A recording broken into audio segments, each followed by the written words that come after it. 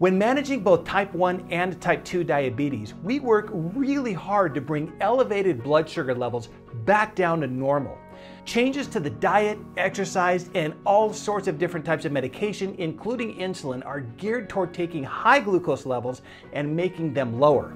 But sometimes those medications do too good a job and drop the glucose levels below normal. What's up, guys? I'm PA David, and I'm a board certified and licensed diabetes specialty PA practicing in Southern California. And as always, Sugar High is your channel for relatable and reliable diabetes information that's always easy to understand. If you're new to this channel, I hope that you'll enjoy the format and find the information super helpful, and maybe that you'll even consider subscribing. In today's Sugar High video, we're talking all about the most common immediate risk of diabetes, hypoglycemia. This is a topic that is important to anyone managing diabetes, so let's get into it on this video on Sugar High.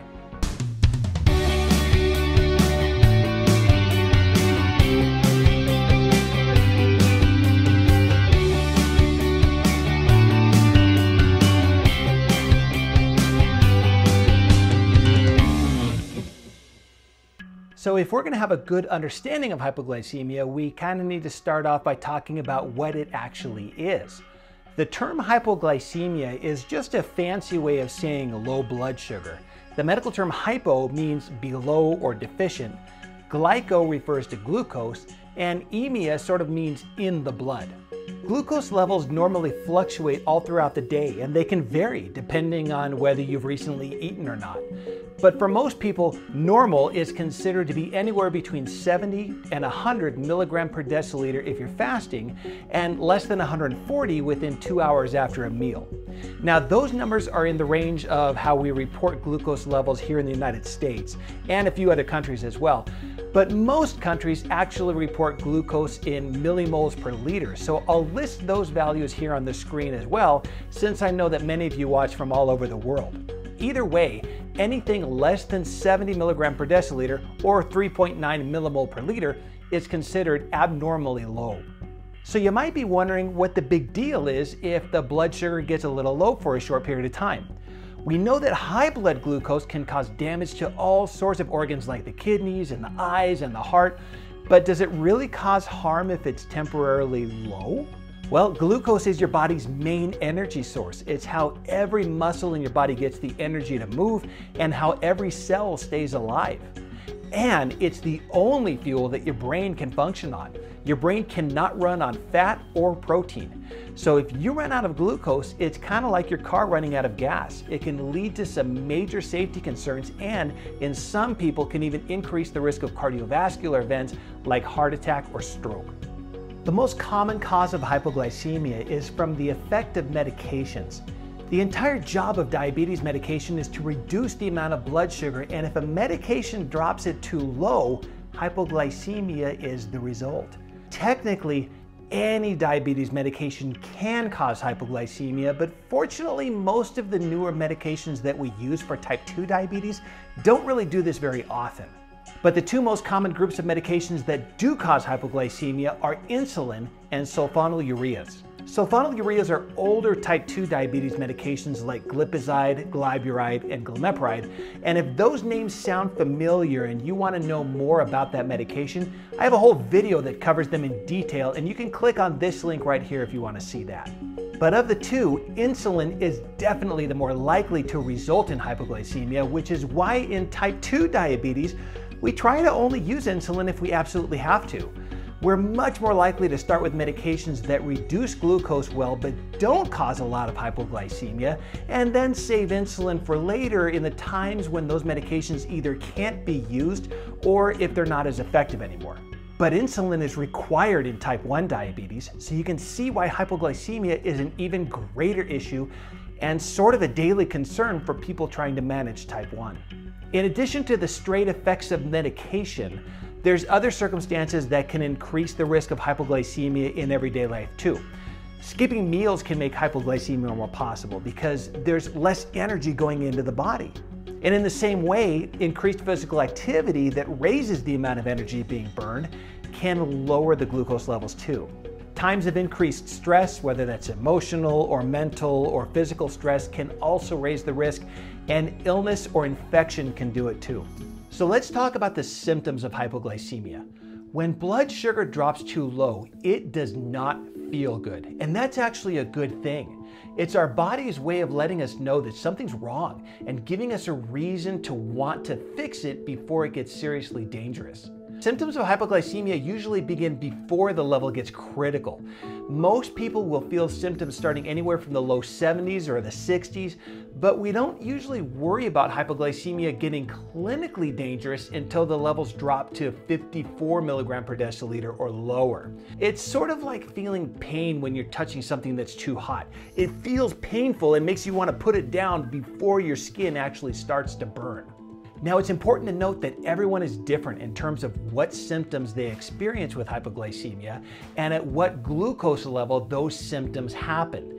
You can have any combination of the symptoms that we're going to talk about, and the glucose level that causes you to feel those symptoms one day can be different the next. Sometimes you might feel terrible with a minor drop like 68, but then other days you might feel only mild symptoms when your glucose is even lower than that. Some people's symptoms show up like clockwork, and in others it can be totally unpredictable. The symptoms that you feel are caused by a mix of the body releasing adrenaline and the effect that low blood sugar availability has on the brain.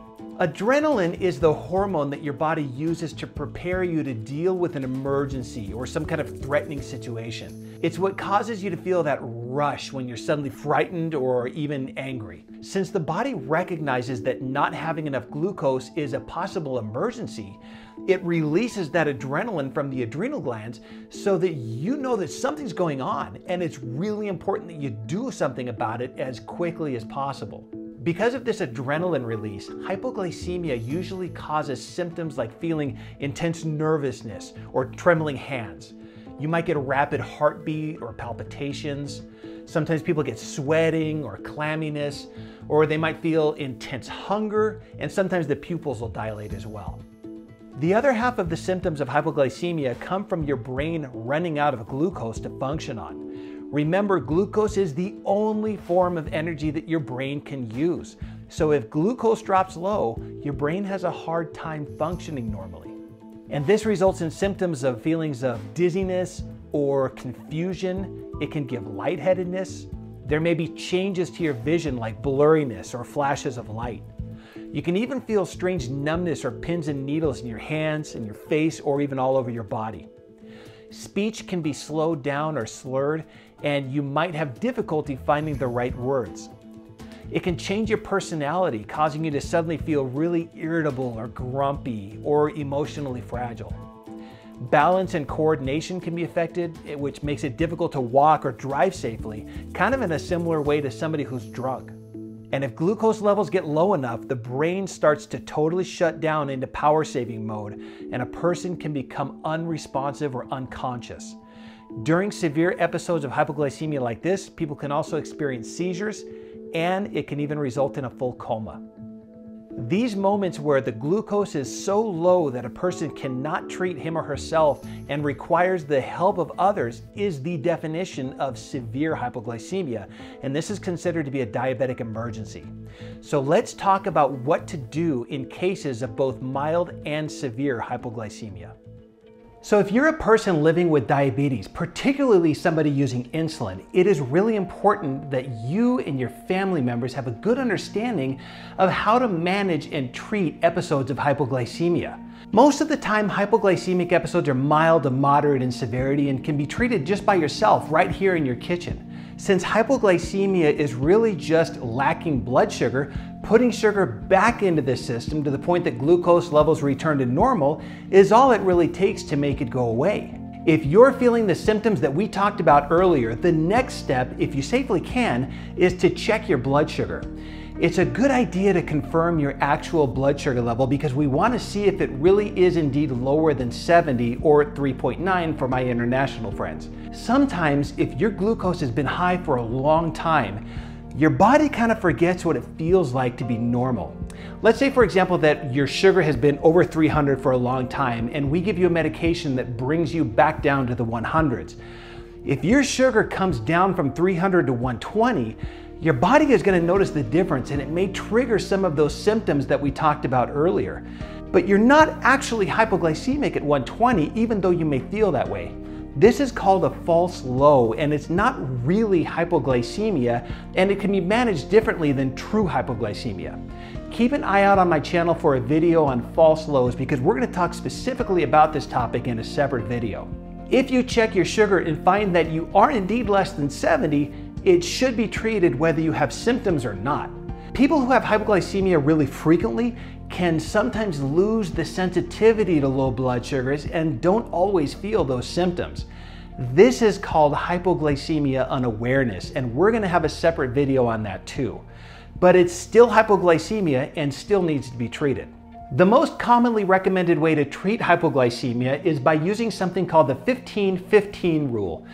The idea is that you should eat or drink 15 grams of carbohydrates and then check your sugar again 15 minutes later. If your glucose hasn't come back up to normal yet, then take another 15 grams of carbs and check your sugar again in another 15 minutes. Keep doing that until you hit normal. So how do you know what 15 grams of carbohydrates is? Well, let me give you a few examples. 15 grams of carbs is about what you would get with like one slice of bread, or maybe a medium-sized orange, or half of an apple, half of a banana, or like 15 grapes. In fact, grapes are kind of cool because one grape has about 1 gram of carbohydrates, which makes it really easy to sort of count out how many grams of carbs you're getting. Now, all of these options work, but my personal recommendation when treating hypoglycemia would be to stick to the carbs that you can drink. All of these things have to break down and digest, and you don't want to be waiting for that if you're trying to correct a hypoglycemia episode.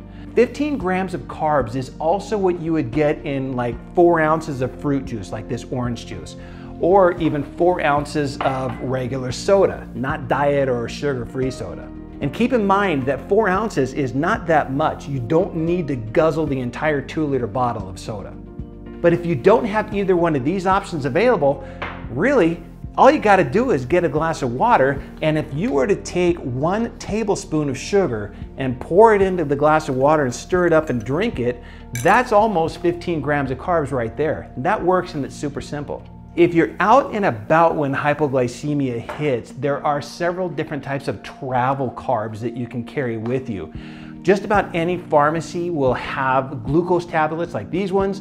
These are super cheap. These are like $3.50, and it comes in a canister of 50 of them. They make little 10 packs that are like $1 each that'll fit really easy into your purse or your pocket or the glove box in your car. Take them anywhere you go. But keep in mind that these glucose tablets only have about 4 grams of carbohydrates each. So you would need to eat like 4 of them in order to get that 15 grams of carbs. But truthfully, you don't even really need to get this fancy if you don't want to. These hard candies, like these Lifesavers, each one of these has about 4 grams of carbs in them as well, and you can get them in any grocery store, and they take up even less space. Yeah? Thank you for helping. Do you want a banana? Now, in cases of more severe hypoglycemia, a person probably won't be able to safely drink liquids or eat solid food. If somebody's unconscious or experiencing a seizure, we don't want to be putting things in their mouth because then it might go down their airway. This could be a really scary moment for family members, especially if you don't know how to help if this ever happens. But there is actually a way that your family members can help to bring your glucose back up, even if your hypoglycemia is so severe that you're unconscious or unresponsive. We have a medication called glucagon, which is actually the same hormone that your body uses to bring glucose levels back up naturally. Giving an unresponsive family member glucagon is usually a very effective way to treat hypoglycemia because it gets the liver to release the stored glucose that it has inside it really quickly and bring the sugar levels back up. Most glucagon formulations are injections that are given just under the skin, but there's also now a nasal spray, which is really easy to use. Since glucagon is not something that a diabetic person would normally give to him or herself, since it's meant to be used when the person is unresponsive, it's really important that all family members know where the glucagon is kept and how to use it in case it suddenly becomes necessary. That's a family conversation that really is worth having. If you want to know more about glucagon and the different forms that are available, keep an eye on this channel because I'll be covering the different options and how each one of them is used. So there's your overview on hypoglycemia. It's something that none of us want to experience or have to deal with, but unfortunately it can be a real problem that people with diabetes have to face from time to time. I hope that this helps you have a better understanding of what hypoglycemia is, how we can minimize it, and what you can do if it happens to you. As always, if you found this video helpful, I'd really appreciate it if you could hit that thumbs up button since it really does help the channel, and make sure to hit the subscribe button and the notification bell so that you'll be the first to know when new videos are made available right here on Sugar High. Thanks for watching, and I'll see you in the next video.